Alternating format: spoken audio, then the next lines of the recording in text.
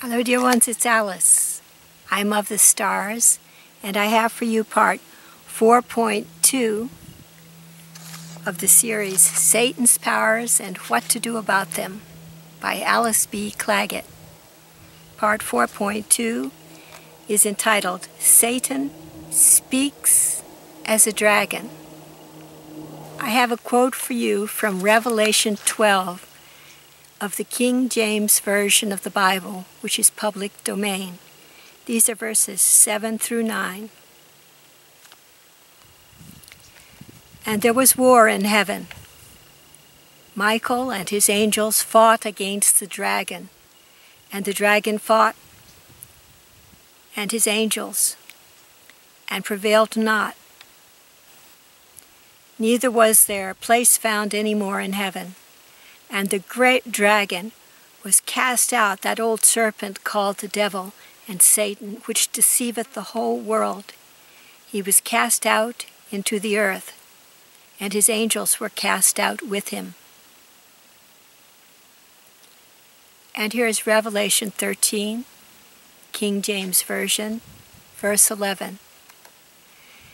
And I beheld another beast coming up out of the earth, and he had 2 horns like a lamb, and he spake as a dragon.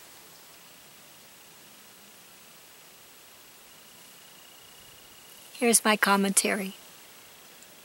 On the above description of Satan as a dragon, in my personal milieu, the draconic aspect of Satan left Earth a few years ago, as this life form was not compatible with the planet's increasing light quotient. Possibly they are there for you still, but I'll gather not for long. I note also that the Latin word Draco, in case that is what is referred to in this biblical translation, means dragon or serpent. In the context of this blog, I've categorized it not as dragon, but as drac, a reptilian species in popular folklore. This might also have to do with the category reptilian mind in my blog, Awakening with Planet Earth, https://awakeningwithplanetearth.com. You can search there for the category reptilian mind, but I believe there are also relevant categories under hybrids, human hybrids, dracoids, and draconians, and there are a lot of popular names for these. Now I have some very interesting pictures to show you. There are 2 sets. The first is Antichrist and Christ. These are strikingly different pictures from strikingly different centuries. These pictures illustrate what happens when a Christ-like person listens to Satan's whispers, and what happens when he does not. This image is called Antichrist with the Devil, from the Deeds of Antichrist by Luca Signorelli in 1501 or thereabouts, long time ago, and it looks like this. All right, you can see a Christ-like figure, but in a bad frame of mind, a negative frame of mind, listening to what we presume must be Satan there with the horns and with the usual not very nice-looking wings and a mean expression on his face. So you can see that Satan is a very bad companion and might even turn someone who might otherwise have Christ consciousness into an antichrist, as mentioned in the Bible.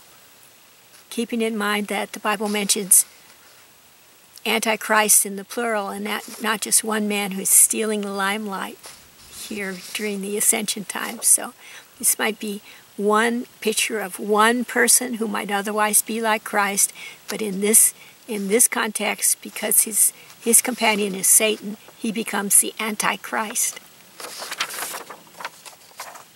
Then, more than 300 years later, we have the answer to that picture called The Temptation of Christ by the Devil by Felix Joseph Barrias in 1860.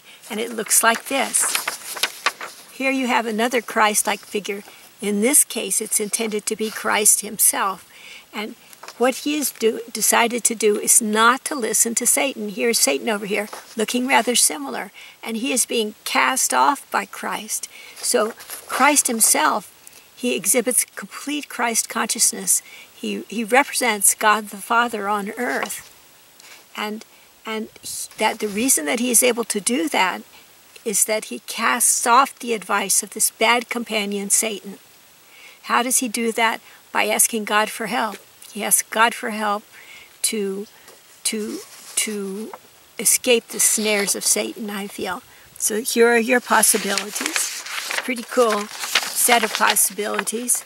You can be more like the Antichrist if you're a person of great personal merit and you listen to the admonitions of Satan, or you can be more like Christ himself. More like Christ himself if you ask God for help and are able to elude the snares of Satan. Two radically different outcomes. In this category, Satan speaks as a dragon. I have several more images for you. One shows the Archangel Michael standing on Satan the dragon. They don't know who the author is. It was done in about 1920. It's in Wikimedia Commons.